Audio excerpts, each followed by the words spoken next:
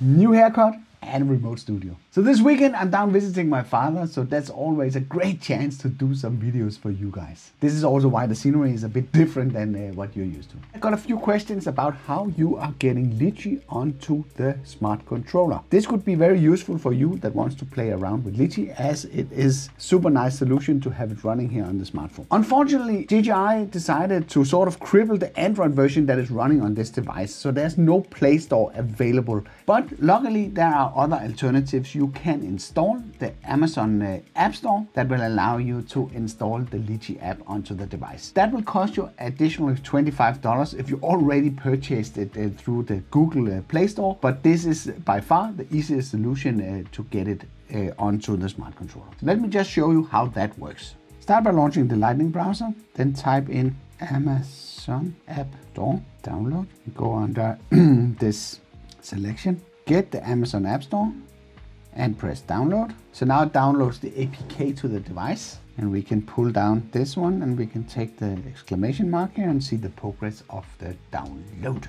The Amazon App Store is an alternative to the Google Play Store, and you will be able to sideload a lot of the same APKs as you can through the Google Play Store by using this one. So now we press on the icon here and then we install it and we press open. So now we have the Amazon App Store on the device. It only works in horizontal as it is right now. So, and you need to press already a customer if you're already a customer of Amazon, which I probably would assume most of us are. And then you're typing in your credentials, then press sign in. And then you can simply search for Litchi, Litchi app for DJI Drones. And because I already purchased it, it doesn't show the price. I can simply press install.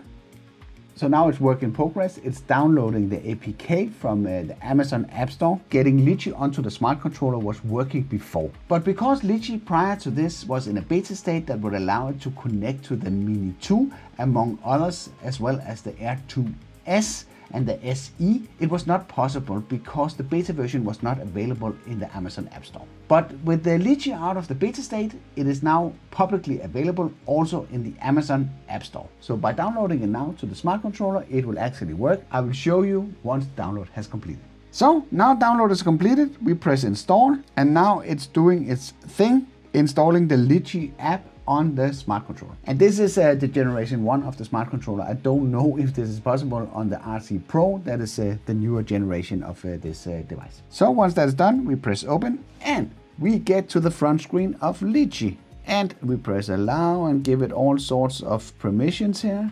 So the next thing that we're gonna do is we're gonna fire up and see if it actually works. It's doing something here. Downloading database. Ta-da!